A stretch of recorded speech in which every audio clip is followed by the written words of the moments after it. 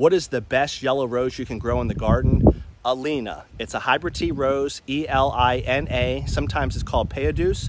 You can get it at Palatine Roses, among others. By far a great growing rose.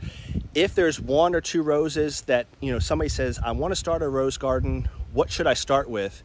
I would get this one. And there's a couple of reasons for that. Roses kind of get a bad name for how hard they are to grow. I think with most people, it's because they're getting varieties at the big box stores and they're just getting whatever they sell. And they're starting behind the 8 ball. They're starting with something that doesn't grow well to begin with. So then they somehow get the idea that they can't grow roses. And that is absolutely not true. Yes, you need good soil. You need to water and fertilize and all that kind of stuff. But if you start with something like this, you are going to have success. This is Elina. This is an open bloom. It's a yellow. This is why I like it. It looks good at any stage. So this is fully open. You can see the stamens on it. It looks really, really nice. The other reason why I like it, it makes a great cut flower. Look at the form on it. That center right there.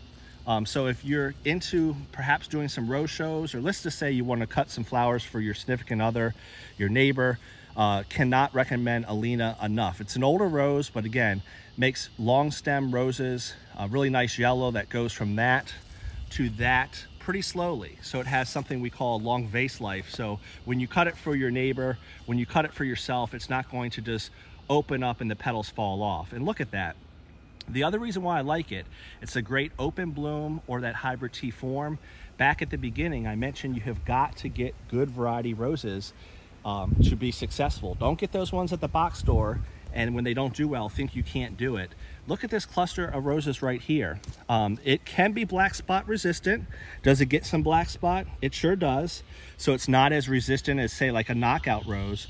But do any of your knockouts look like that? The answer is no. No, they do not look like that. You can't beat a hybrid tea rose like that. So the blooms look great. It's fairly disease resistant. And the last quality, it grows and grows and grows almost like a weed. For reference, this is my neighbor's fence, 6 feet tall. And you can see Elina is just as tall as that, doing just as well. So it's a very well-growing rose, disease resistant and great quality on it.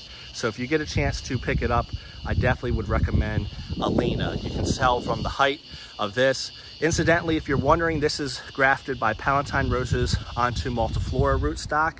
I've had it as an own root. I've had it on different rootstocks. It's not the climate I grow in. It's not the rootstock. It's not any magic elixir.